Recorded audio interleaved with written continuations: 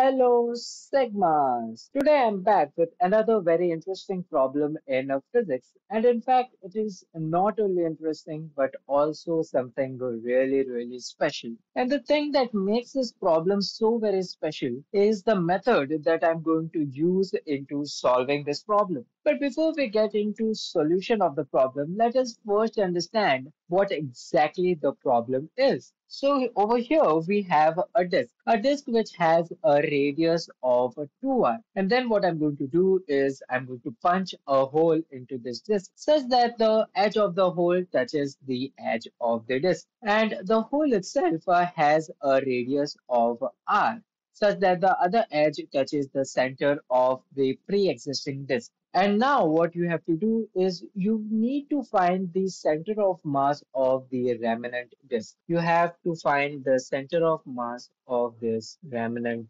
disk. Now, as I told you, the method I'm going to use into solving this problem is really special and in fact mind-blowing because you're going to see that it is not something that we experience in physical life, but it is going to be a mathematical trick. But before I tell you the special trick or the secret formula, let me first ask you to do a simple homework. So for the homework, what you have to do is you need to find the center of mass of the remnant disk using our traditional method. That is, you need to use this formula. RCOM is equal to 1 by m integral of r dm. I want you to use this formula, the traditional formula that we use to find the center of mass of any random body, to find the center of mass of this remnant disk, the disk which remains after I punch a hole into it. So just pause this video right away and go try it out yourself.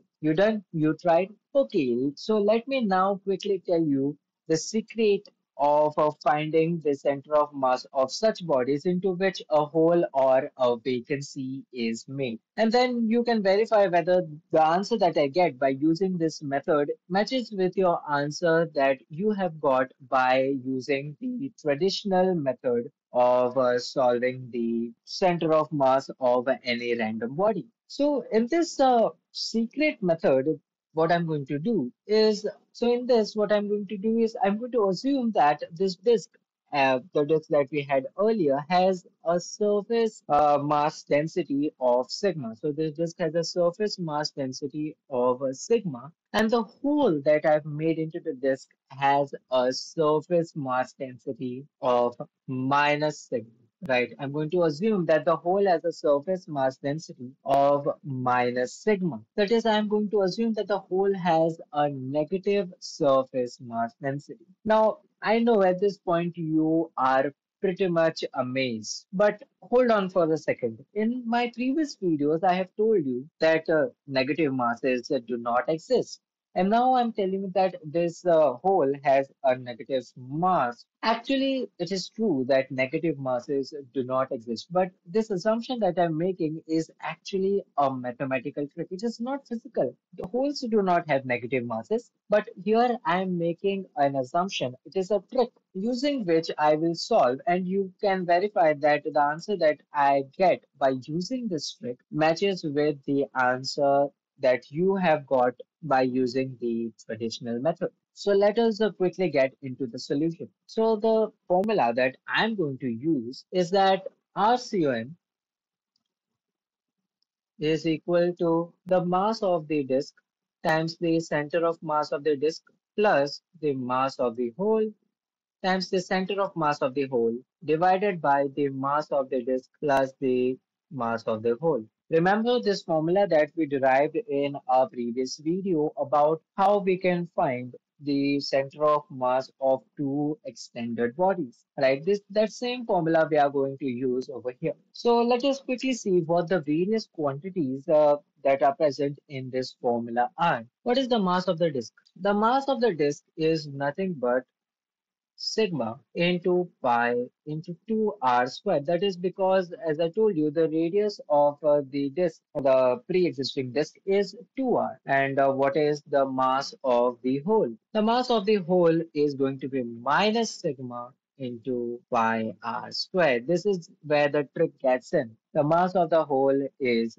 negative. It is not negative, but it is a trick. In this trick, we assume that the mass of the hole is negative. Next, we have the center of mass of the disk. Let us assume that the origin is present over here at the center of the disk. And if that is the case, then the center of mass of the disk is present at the origin, which is 0. And what about the center of mass of the hole? The center of mass of the hole is present over here, which is at a distance of r from the origin. And hence, the center of mass of the hole is obviously going to be equal to r. Okay, so we have all the required ingredients so that we need to find the center of mass of the remnant disk. And what we are going to do is substitute them into the formula. So I will get RCOM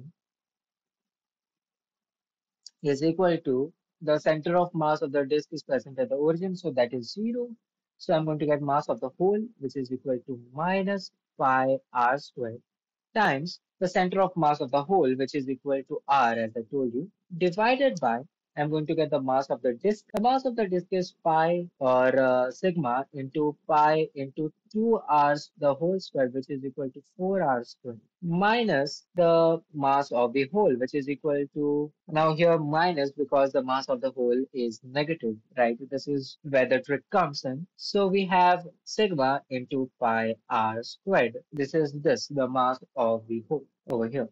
So I will get a minus sigma into pi r squared. Okay, so you can see that a lot of stuff gets cancelled. For example, the sigma gets cancelled over here. The pi is going to get cancelled. The r squared get cancelled. Okay. And hence, what I will be left with is that the center of mass of the remnant disk is equal to minus r upon 4 minus the 1. I will get a 3 in the denominator. So I will get RCOM, that is the center of mass of the remnant disk, is equal to minus r by 3.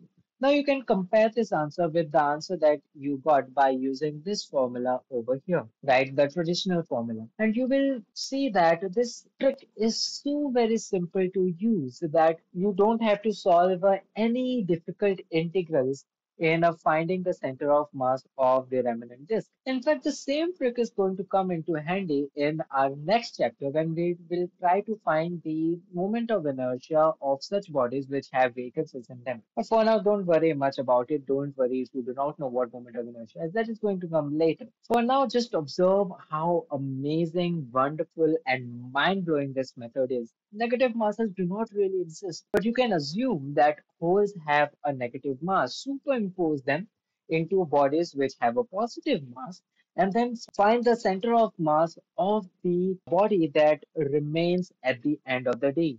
That is what makes physics so very powerful. And in fact, mathematics so very powerful. And if you want more such interesting videos into more such interesting tricks, then do not forget to subscribe to my channel. And also, if you like this video and you want to implement this trick further into solving more such problems in which such vacancies are present, then do not forget to like this video. I hope you enjoyed this video. See you in the next one. Thanks for watching.